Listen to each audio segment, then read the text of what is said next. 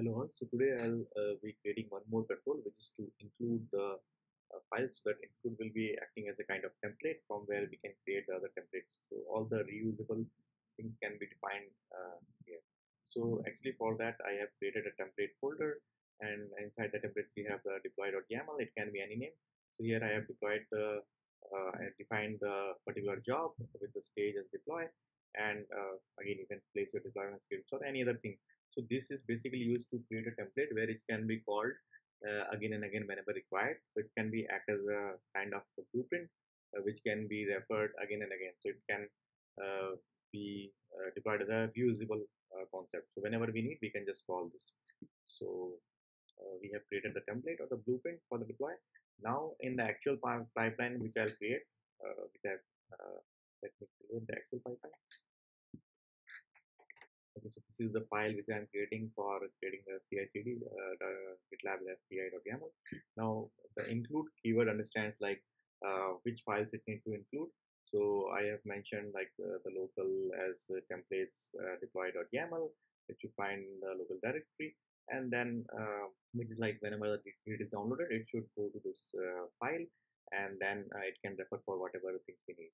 So here we have defined the build stage, the stages and deploy stages. The build and test job is defined. The stages are here, and we are doing the respective things which we have done in the previous tutorial, which is like executing our own scripts or maybe just echo the message for now to make it simple.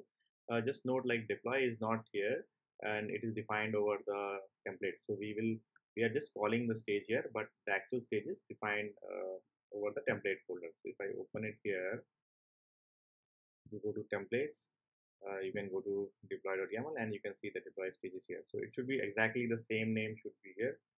So I have just included deploy, and we have not mentioned here.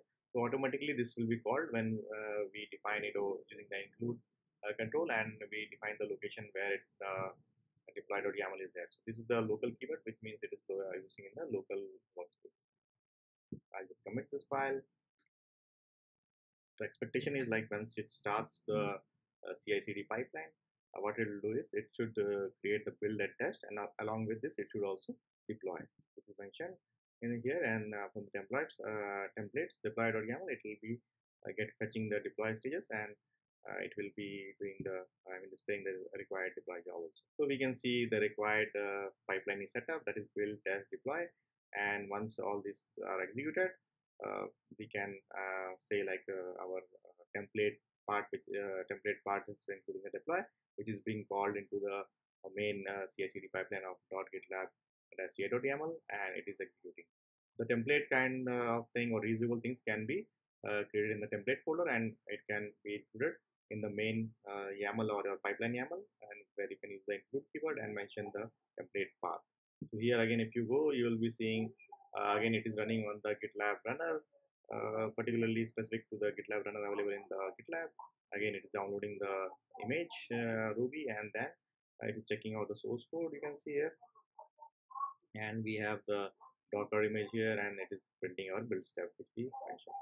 It has passed the step, so I'll just go there. And right now it is into the test stage. So test stage also it will do the same things, which is again picking up the required GitLab runner, and then preparing the environment, and it is the test stage is also done.